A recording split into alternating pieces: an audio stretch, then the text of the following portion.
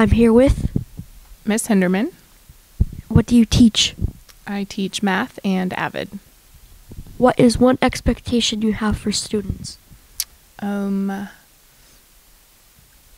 biggest expectation is probably that they try and participate. What is one rule that they have to follow? One rule is if you have to go to the bathroom, you have to sign out and take a hall pass. What is your stance on eating in class? I am fine with it as long as it's not distracting or making a mess. What is your policy on late work? I accept late work for full points all the way up until the end of the semester. Thank you, Miss Hinderman.